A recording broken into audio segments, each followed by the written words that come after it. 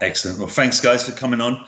Yeah, and sorry, you're wrong, Keenan. It is Super Leads today and 4 games to go. We're going to start sunshine down here and hopefully the storms will stay off. And so I want to thank you firstly for coming on. Feel free, like I say, to unmute, come on and ask questions. The last couple of webinars have been more like podcasts, and I'd really sooner us engage and share experiences rather than me just present. So first off, who are the most important people in sport? And so I'm talking globally rather than just soccer. Anyone want to put in some answers or unmute and come on quickly tell me? Who are the most important people in, and I'm talking more grassroots community sport?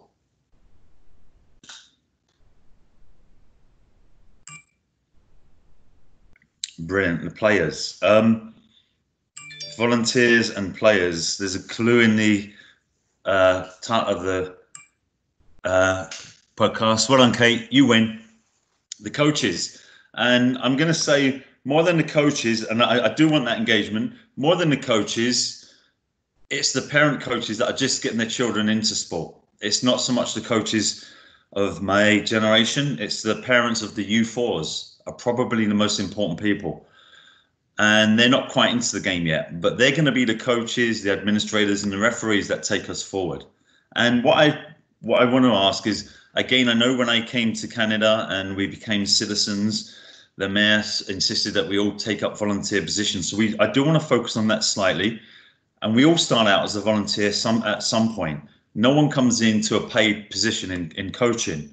So why did you start out in? And I want you to do some self-reflection as well. What was your goal when you started volunteering within sport? And it might be as a coach, administrator, a referee. For me, it was to gain experience to become a coach. I was still playing soccer at home, and someone said it's a great idea to go in and do coaching, and who knows, you could create a job from it. Who knows? At the time, there was no jobs. I had to set up my own business doing it. But again, I recall Sylvie Bellevue, if any of you know her. She is a former national women's coach and team player. She done a great presentation on the magic ball once, and she held her soccer ball up and said, "This ball's magic." And she said, "Why it's magic is it's enabled me to travel the world, meet exciting people, challenges, opportunities." And that's one of the things that I feel we should be expressing to the parents of the U4s, the U5s, the opportunities that volunteering within sport can offer, instead of, and I'll keep going on about this, that we need you. We want to offer opportunities. So some of your answers, I ask all the time, why do you volunteer? And a lot of times people will come back and say, I played, want to spend time with my kids, and the answer's there.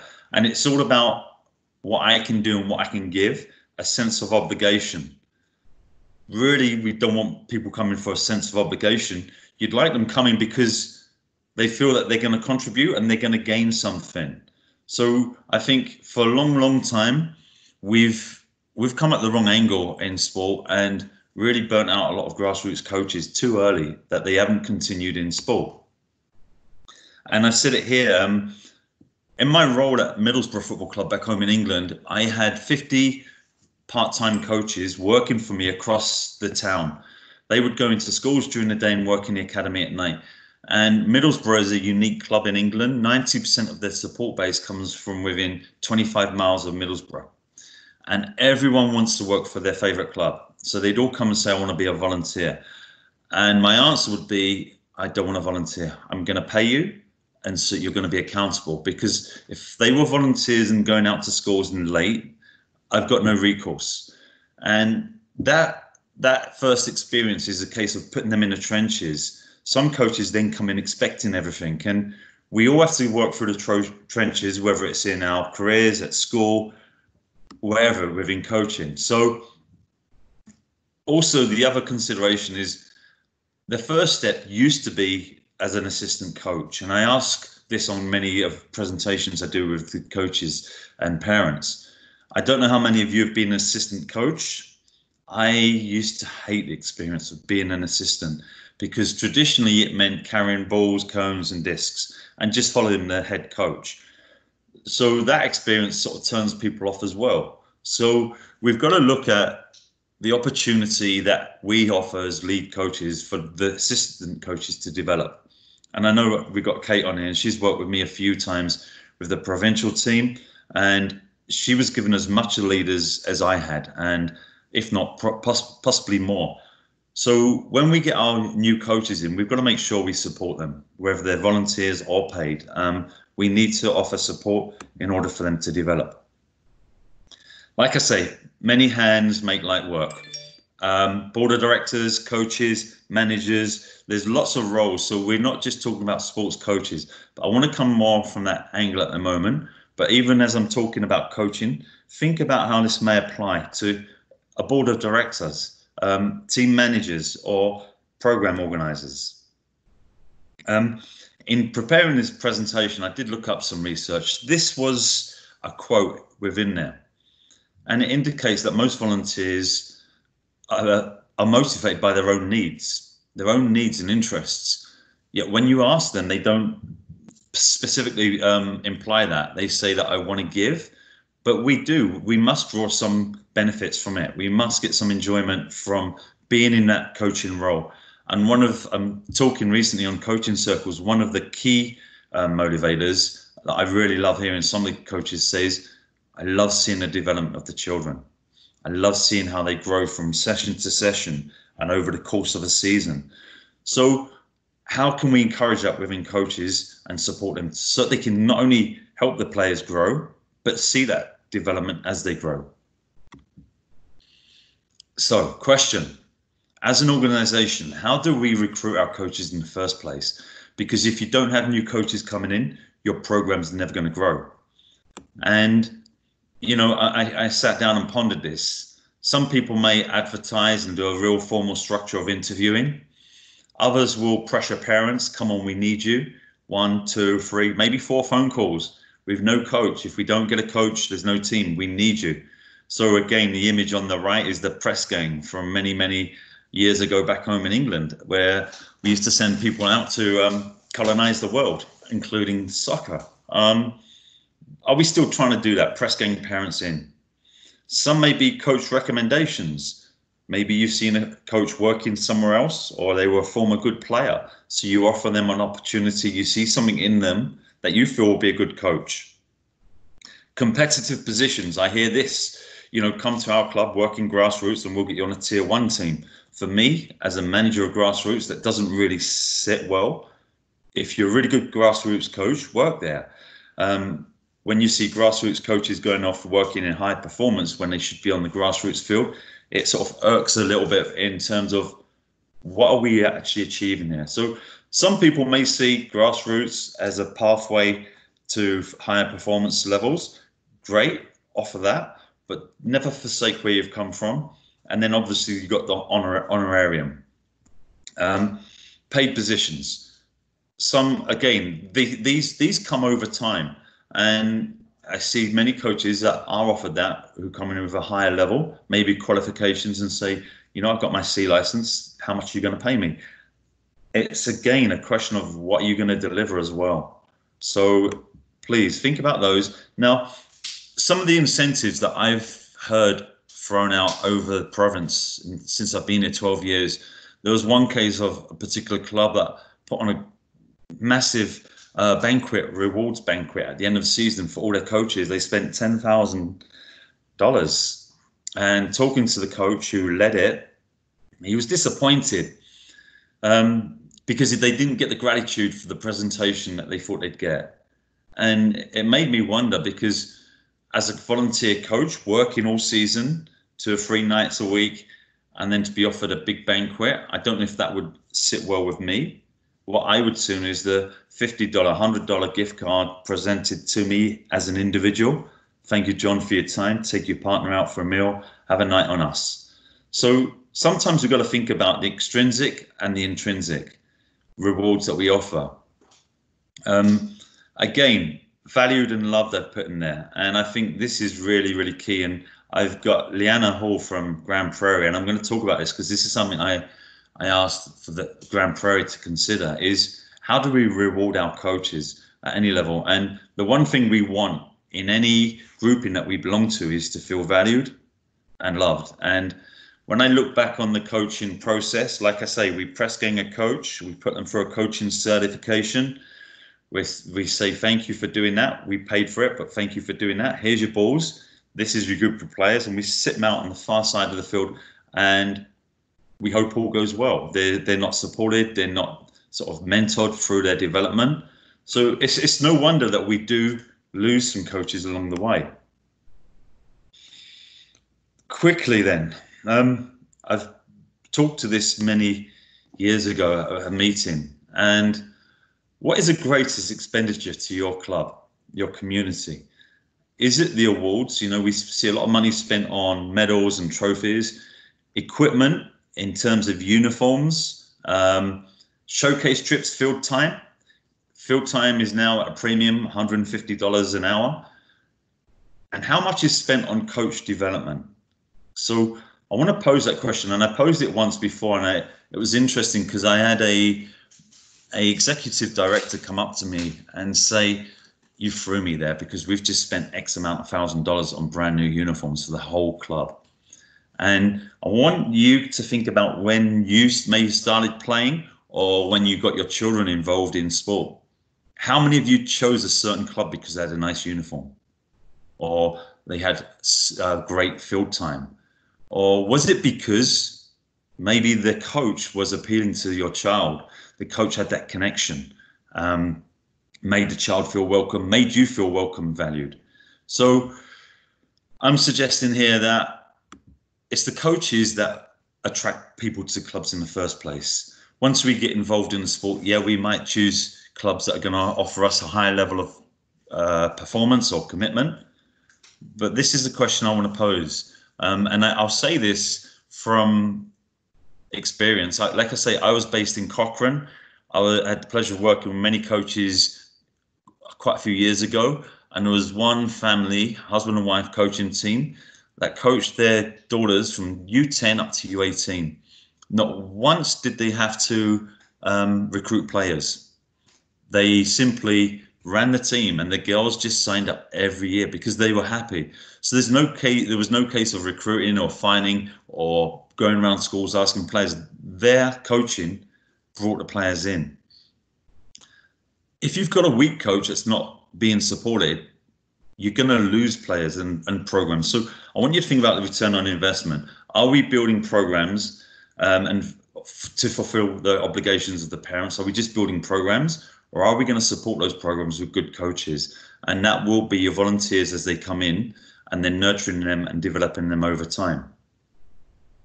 I'm just looking there. Biggest expense is league registration, which is an interesting one, Henry. And like I say, I'm not too involved on league registrations. I can't address that. I'm looking at the grassroots and coaches.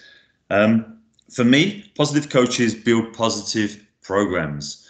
And I say this all the time. If I was to be enticed to a club, wherever it was on planet Earth, the first thing I would do, my first focus would be to develop the best grassroots coaches in that community, because I know that they would build the club.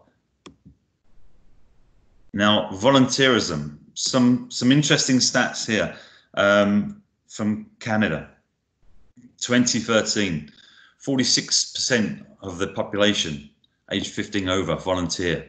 So there is a big take on it, and $56 billion saved in 1 year through volunteers. So we've got to value the work that people are doing.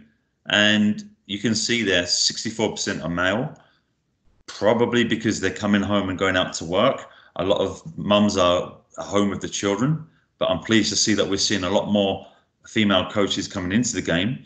When we look at sport in specifically, 41% are 35 to 45-year-old volunteers. So we need to look at who the volunteers are we going to recruit. Who are we targeting, and how can we support their needs? So it's generally a 35 to 45-year-old young parent. And the average lifespan is 3 to 5 years. I imagine most of you on this webinar have been involved in sport more than 5 years, like myself. So My next question, and please come back and answer if you can, why? What kept you involved in sport? Why didn't you drop out after 3 to 5 years? What was the attraction? And maybe it was career development, maybe it was enjoyment. Was it funding and support and a career path? Anyone come in and give me an answer? What can we do to keep coaches beyond the 5 year span of a volunteer? Anyone want to join me? Hey, John, I'll tell you, I Yep. stayed involved because my daughter stayed involved. She stayed involved from U10 all the way up until U19. And then she went on to college and I still stayed involved. So she was involved. She loved what she was doing, the organization. She was happy. So I was happy to stay involved and help the organization. Brilliant. Has anyone else got any reflections on why you stayed involved in sport?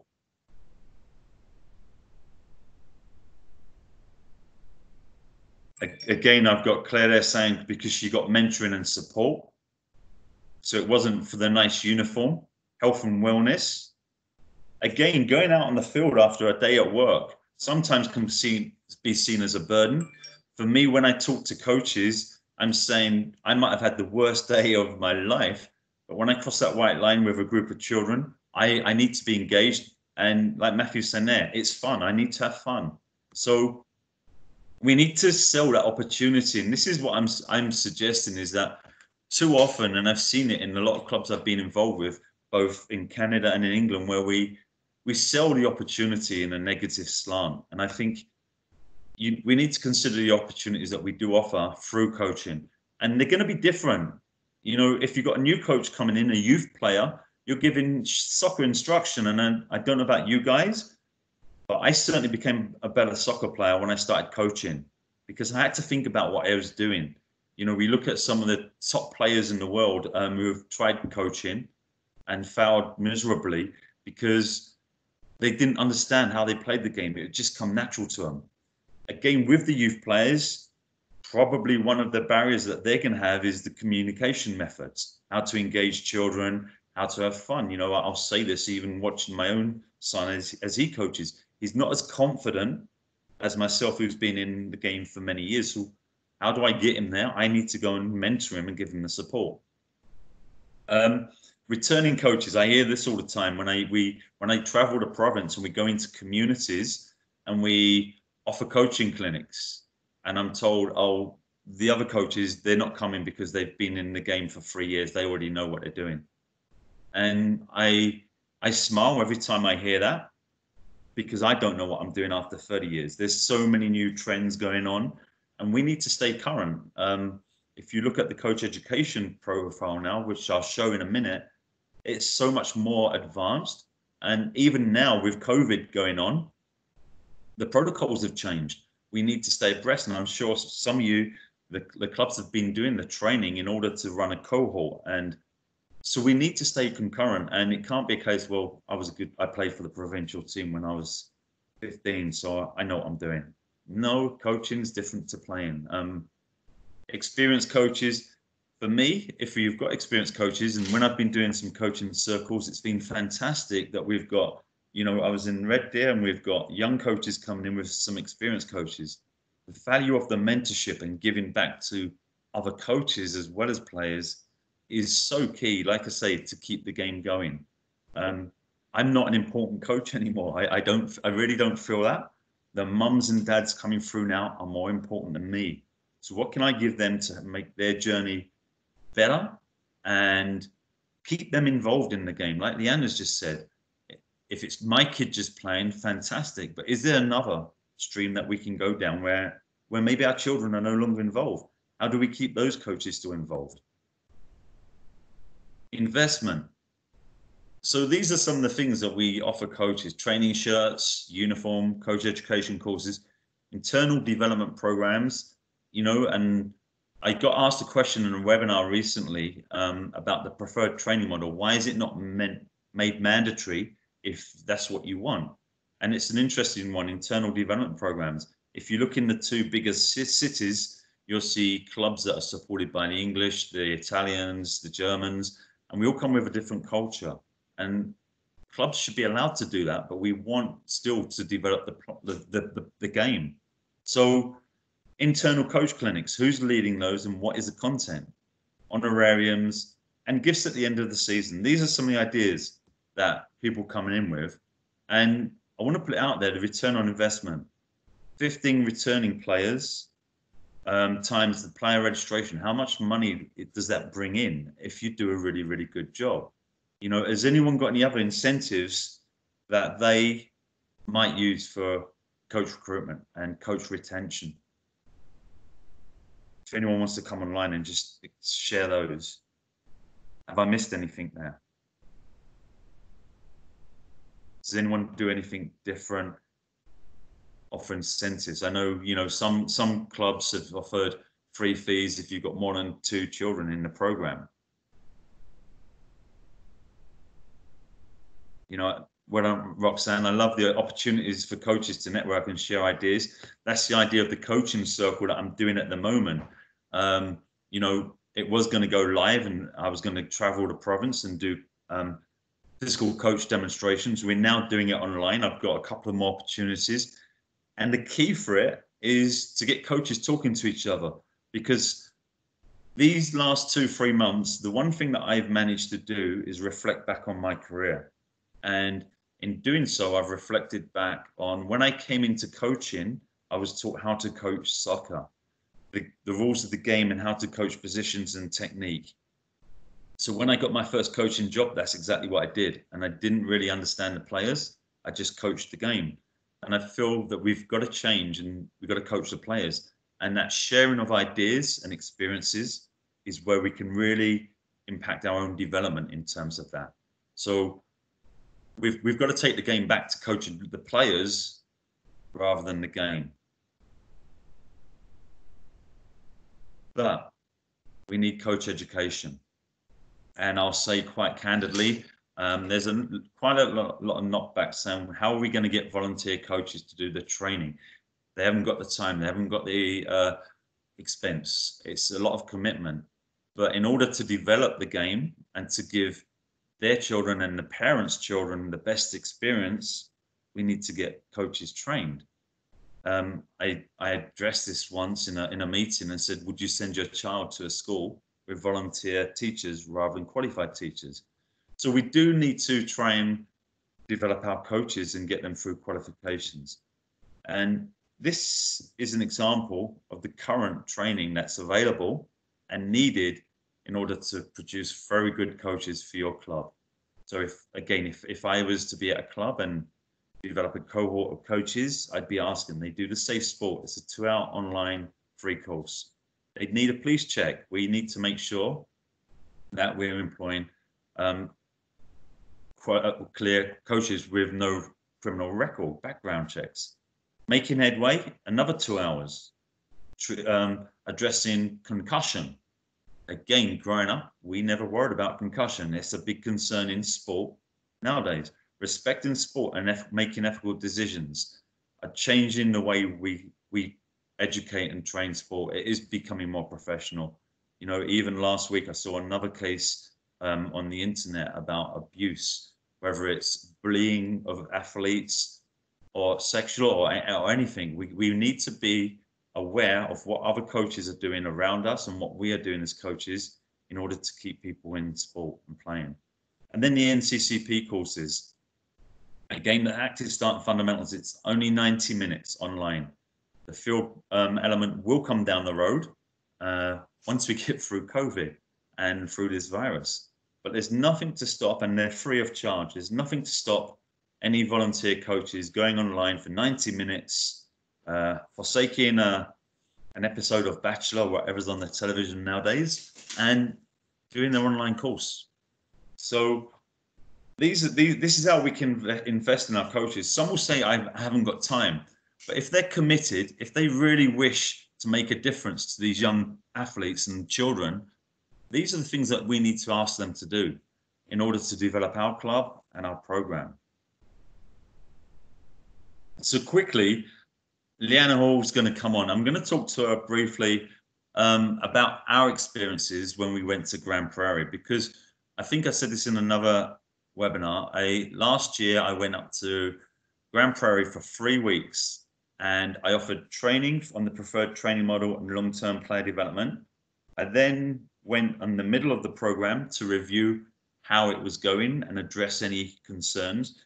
And then we went at the end, and most of the coaches I didn't know. I went up for 1 weekend of training. We offered 3 clinics and said, if you can't come to the training, please don't apply to coach, because we need you to buy into what we are delivering in order to present it in a way that the parents can see that we're all on the same page and the players can enjoy it. And I think we had about 70 coaches. So Liana, do you want to come on? And how many coaches did we have? Can you confirm that again? Are you there? From U5 all the way up to U13, I think we had 80 plus coaches. So we got 80 plus coaches, volunteer coaches predominantly, yeah? Yes, absolutely. Come out, and not all of them had the NCCP training, but they went through a training information session with me, correct? Correct. Well, yeah, almost all of them did the training session with you. We had a handful of kids or coaches that had some sort of soccer training, whether it be NCC or the Soccer for Life or something. But generally, most of them bought into the program and came to the training that you offered, and then were willing to, step on the field and help us deliver the program. Okay, so can you give us just an overview, right? So a lot of those were new to Grand Prairie soccer coaching as well. Is that correct?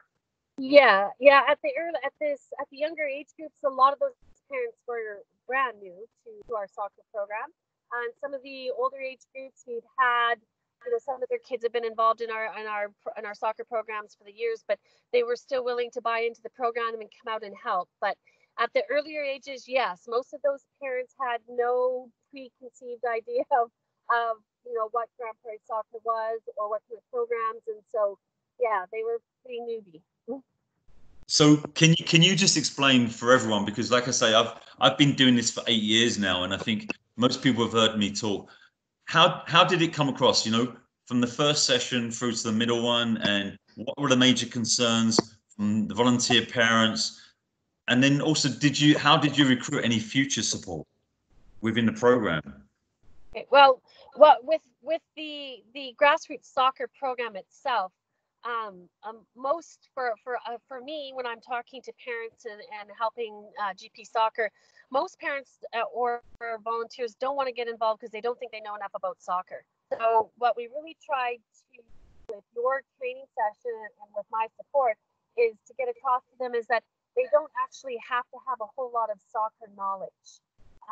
And that somebody would be there, myself or you or other coaches, there would always be somebody there on the night to support them.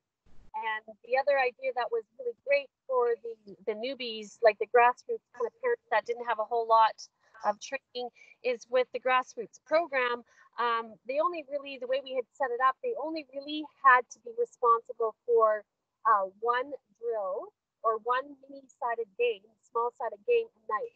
And they didn't have to entertain a group of students or a group of athletes for the whole hour. They just had to know and understand one small-sided game, and then we had the groups rotate through, so they got a chance to improve their coaching, at least 3 times, because we had at least 3 groups. Sometimes we had 4 groups, so they would run that station or run that mini-sided game the first time, and they could see some personal growth by the end of one evening because they got a chance to run that one game 4 times. So I feel like they really felt that they were supported, and it wasn't like a big onerous task where I now have to plan a whole hour lesson plan or an old practice plan for this one team, and I have to do it all. So the way we had set up the Grassroots programs, it was a way for parents to come in, and it wasn't as scary or as intimidating.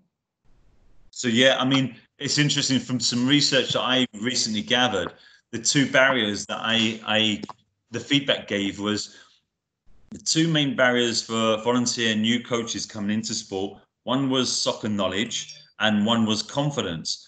And if you think about it, the preferred training model with the station rotation is what Leanna's describing.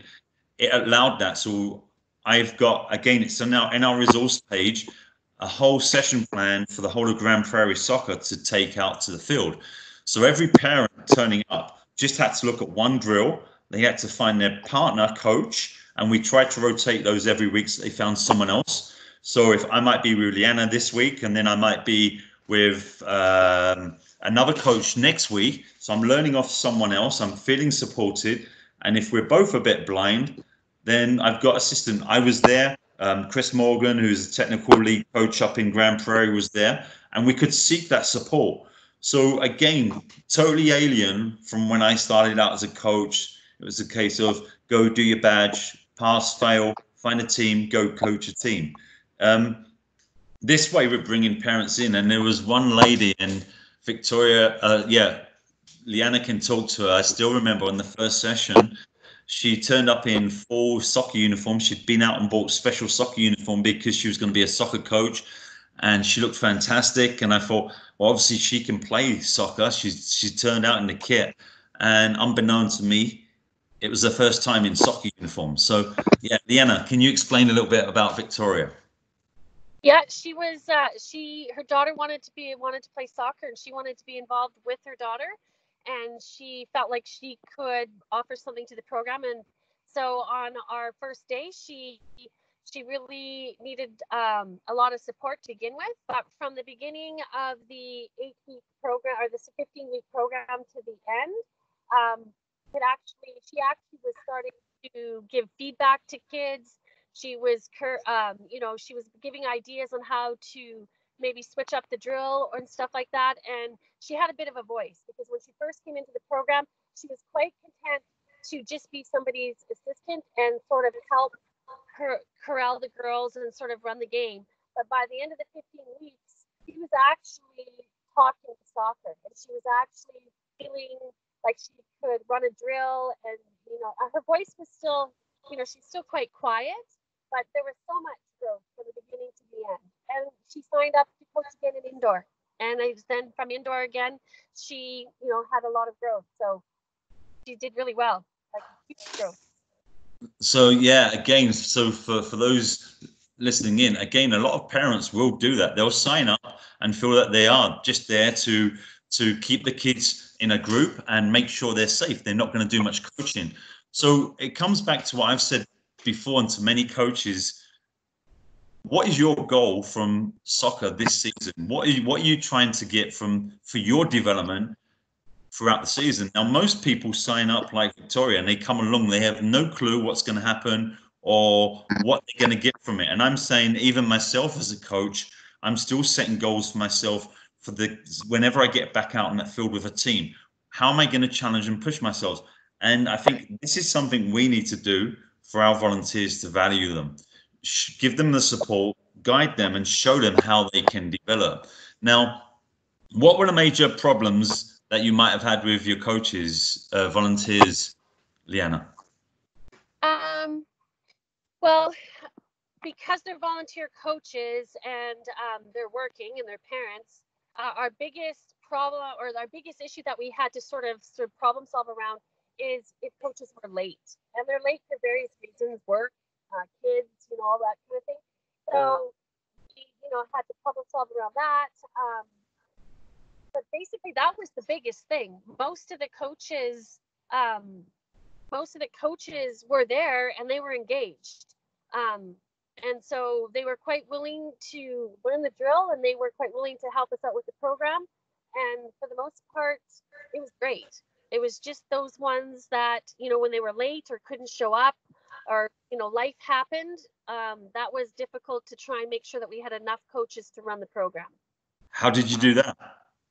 Well, we started recruiting some of our U16, our U15, and our U18 sort of competitive players.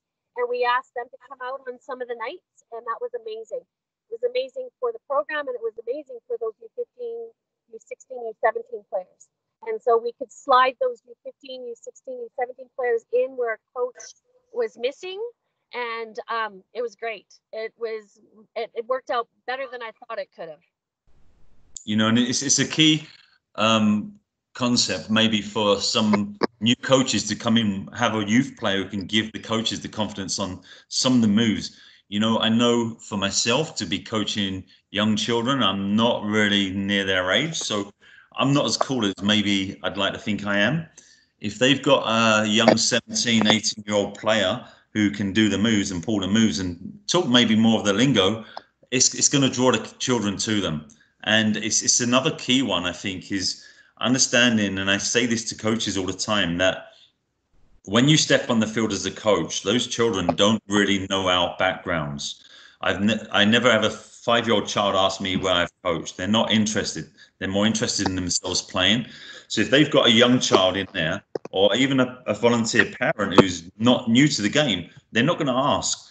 We've got to ensure that the coaches and the players who are going to become coaches go on with confidence. So to have a youth player working with a mum or a dad would be a fantastic way to break down that discomfort and really build the comfort level within the volunteer coach.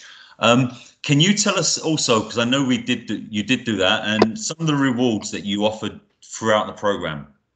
Well, we got a community sponsor, and we had coaches of the week, and so we highlighted coaches from each of the different age groups and groupings each week on our website, and they got to take home a coupon for a free pizza. So that was each week of the program. We highlighted online, highlighted some of the coaches. We also did a coach appreciation night towards the end of the 15-week program, and we brought out pizza and food and drinks and stuff for them. So while they were coaching, they could stop by either before or after their coaching session and grab food. The board of directors at our club actually came out and presented each of the coaches with the coupon and personally thanked them for helping us get this program up off the ground. Brilliant. And again, I know talking to Leanna, we spoke 2-3 months post my support, and I asked Leanna to look back and say, come on, what was the one take home? What was the one change that happened? And it was making a community and I observed it. You had children come in, parents on the side were watching and more engaged to want to come in and listen to the jokes that the coaches were having with the players. And it was on one field, so it was more of a community. And that's, like I say, I go back to when I started coaching, it was intimidating. I was on one field, probably half a field, with my group of 15 9-year-old boys. Parents all went off, and I'm left there by myself to make it work. Was it comfortable? No. Did I stick at it? Obviously, yes.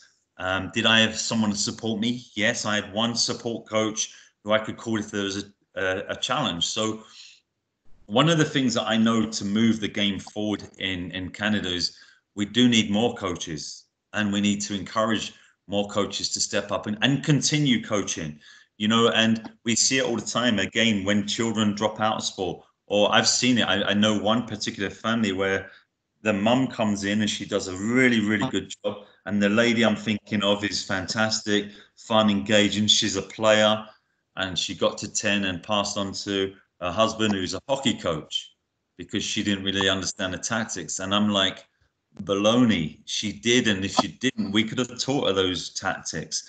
She should have stayed coaching. But sometimes we see a glass ceiling that isn't. So can we make our coaches more comfortable and give them the tactical knowledge through the training and the coaching circles? So we encourage the coaches to stay in and get the benefits. So maybe even if a child leaves the sport, if my child decides at 10 he wants to go and do another sport, can I stay involved in the sport because I've learned so much and I'm enjoying it? So that's another key thing. In terms of the indoor, what was the return of coaches for you in Grand Prairie, Anna? Actually, what I found quite surprising is the amount of coaches that we retained from outdoor to indoor. We had a whole new group of coaches. So they, like, the kids that were playing outdoor versus the kids playing indoor was, like, for the most part, a very different group of coaches. But they had heard about the program from the outdoor, and we actually didn't have that hard of a time getting enough coaches. So even though we had a lot of brand new coaches, even moving from outdoor to indoor, they had heard about the program and from family and friends or whoever else was playing, and we had parents willing to step up and try this program because had been such a success in the summer. So what sort of support or feedback did you get off individual coaches? They liked that they didn't have to be responsible for the whole hour. They liked that they were always usually coaching with a partner, or if it wasn't a coaching partner, we had a U15 or a U16 athlete there to help them. I was there, so that if they had questions about how to change the drill, if they didn't think it was working or the mini game wasn't working, they could ask me because I was there. They liked that this field was set up for them when they arrived, so all they had to do was worry about running their mini-sided game. And they liked that the kids were always busy. Like the kids were not, they were always engaged, they were always touching the ball, they were always moving. Yeah, I don't know how many of you guys are using the preferred training model. I know when I've actually coached within it and when I've watched the children, there's no 10-minute drinks break. Tying laces, the children are on the go, and even chatting to coaches, they're tired when they come off. They love it, they're energized, and they're really tired. In terms of taking it forward, if you was to offer advice to another community in recruiting, retaining, and empowering volunteer parent coaches, what would be your advice, Leanna? They need to feel supported, and because I was there every night and I got to know every group of coaches that were coaching each of the different age groups. I could see the parents that were really enjoying what they were doing and had a real aptitude. And those people need to be recognized, and they need to be talked to and told that, you're doing a great job. You should consider doing it for indoor. Because I think a lot of times we get these coaches and they're just off on their own little team, and we're hoping they're doing a good job, and nobody ever checks in on them. Nobody ever gives them feedback. Nobody's there just to say, wow, that was great, or thanks for coming. So I think you really need to support them. If you support them, they'll go a long ways. If they feel supported, if they're having fun. And so somehow you have to have somebody checking in on them and making sure that their experience is a good one and that they have everything that they need. And when you see a coach that maybe needs some sort of training or some sort of support, we need to make sure and give it to them, because then we'll keep them. Because the key is, again, if the coaches feel happy, confident, and are having fun, that's passed on to the players. Has anyone got any questions that they want to put to Leanna while she's online? Like I say, I walk this every day, and I'm really appreciative of Leanna giving time tonight to give an observation from actually implementing this with my support, but from a distance. Has anyone got any questions or any feedback?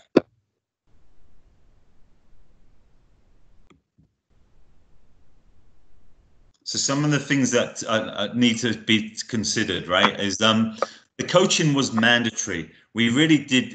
I did insist on that, and like I say, the reason it's mandatory, and I really do not like the word mandatory, because if someone tells me I've got to be somewhere mandatory, I never get there. Reason we ask that is when you're on the field and a parent challenges a coach, the coach must buy into why they're doing a certain thing. If they don't, it undermines the whole program. And I think to have a group of coaches all buying in on the same page to the program is really supportive, not only to the players, but also to draw more parents in. Recognition, coach of the week. Now, it's the same as player of the week. Do we go through and give it to every single coach? Or in giving it out, do we really recognize the development that's gone on and what the coaches put in? Like I say, Victoria is really vivid in my mind, because I remember seeing her that first session, thinking she looked like a soccer player, then realizing she wasn't, going back at the end of the program and seeing a transformation. And this transformation, we've got to recognize and let her know it's not just on the soccer field. This will transfer into communications out in the community in her job. Coach feedback sought and acted upon. We need to seek that feedback. What do you need? So one of the things Leanna said, there's some of the session plans were written up and they were quite succinct, but they needed developing on. And So we need to keep feeding coaches on ideas and how to do it differently. And there's even now, I'm doing drills that I've done this certain way, and I look over and a coach has added something onto it, and it's fantastic. So we need that open mind from the coaches. Coach communication, Leanna, like she said, was the central focus point. She was there, and the coaches would arrive, and you know what it's like when you're going into work and your boss is already there, and if you need them, it's a breath of fresh air. You're relaxed. Now the other thing is there was a central equipment and collection point. That means that as coaches arrive, they have to come together and talk to each other. You know, again, how many clubs give a coach equipment and say go off for the season, and they disappear over yonder? Here the coaches have to come in, so they start talking. How's the day? Looks like it's going to rain. It gets engagement going. Uniform, Grand Prairie, one color shirt, lots of pennies for different teams. If we're wearing a green shirt, fantastic. We're all on the same team in Grand Prairie. We're not dividing communities and parents and clubs. So I'm saying there, mix and match in partners, but I also say players. And then a gift voucher. If you can find a sponsor, that would be fantastic. Is it easier to find a sponsor when you do one big central venue rather than splitting teams off all over the town? And you know, I've done some of these festivals before, and we've got the local Tim Hortons to come down. I remember doing Sherwood Park about 5 years ago, and it was freezing. It was promising snow, and Tim Hortons come down with coffee and chocolate for the kids. So engage other people and let them see. You know, if you've got, I think in Grand Prairie, Juliana, we had at times 100 kids coming out to the field. They're going to bring parents. So there's a captive market for local sponsors. Again, parents and coaches, they enjoyed it. You know, we asked people, it wasn't a case of saying, this is what we're going to do, you better buy in. Did we lose some parents along the way? Yeah, quite possibly. When someone asked me, well, I asked Canada Soccer this, why is it called the preferred training model, and who called it that? What's it preferred to? And they said, well, we're not sure. I think it might have been Tony Fonseca, the former TD. And they said they look into it. They haven't come back. But when I thought, I again reflected, would I have preferred to have grown up with coaches who are engaged and coaching me than coaching in and playing in a team where I'm spending half the time on the bench? And I personally prefer this method. And when we look at coach development and volunteer empowerment, if a child joins at 4, by the time they're 14, they've been in the program 10 years. If you look back on your career, whatever work you're doing 10 years ago, and see how much progression you've made, it's significant. So who's to say this mum here may not end up being a provincial coach? Her child may end up playing on that provincial team. There's opportunities there, and we don't sell that. Instead, we say, Mum, we really need you because your daughter won't have a team. So we need to change our messaging. And certainly now, you know, with COVID, I think most communities are down 50% of registration. And I can understand that, but no one's going abroad. No one's traveling away for holidays, you know. Holidays are either in Alberta or maybe over the border in BC. So let's try and engage with the preferred training model. And another question that's come up recently is, what should we be doing in team play? And you know, a lot of clubs are working their players in teams and getting ready for when we get back to league play and the getting into provincials. This has been such an unprecedented time for parents, for kids. No one's ever lived through this before. Why can't we just get out and have fun? And I mentioned this to one club, you know, they've got their U12s teams playing on separate fields. Why not just bring all the U12s together, mix them up, have fun, take the pressure off the coaches, and just get back to enjoying the game? And who knows, in doing that, you're going to find one or two coaches. So when I've been out into communities, I've done lots of parent-child games. And when they score, the noise and the cheer are unbelievable.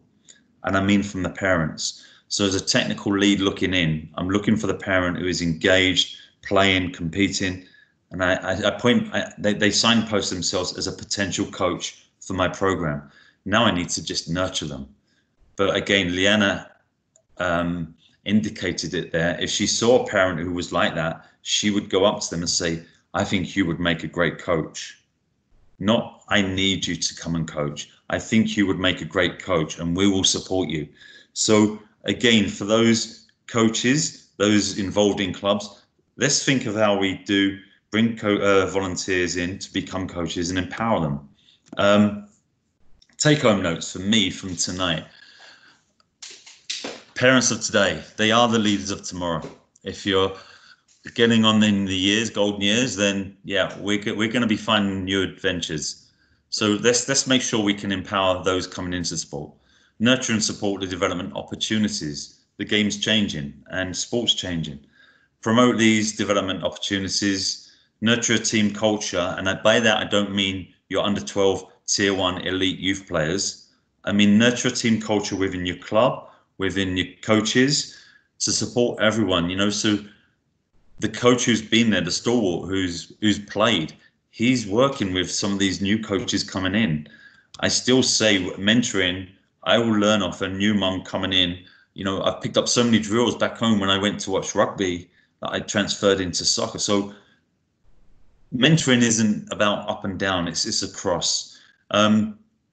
Everyone, just please understand, everyone wants to be supported and loved, respected and appreciated for what they deliver and what they give. So whether it's a thank you at the end, getting the team players to go up and thank all the coaches, let's try and empower our parent coaches as they come in so they feel valued. I know, again, when I coached, going back to my early days, I stuck at it, and yeah, I might get a gift card at the end of the season, which was great, but I would sooner that thank you and support from the parents as I went, and a mentor coach. So let's empower the parents like that. Has anyone got any questions? We've come to the end. You know, we've got 10 minutes roughly left. Has anyone got any questions or feedback they want to give in terms of what they do at their club, what they would like support with? Any ideas on helping each other to develop a bigger cohort of volunteers coming into the game? Please come off mute and talk to me. Otherwise, I will tell you about the game today.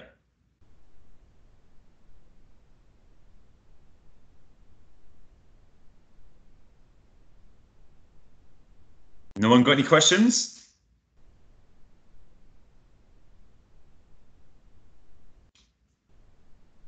If not, I can leave you there.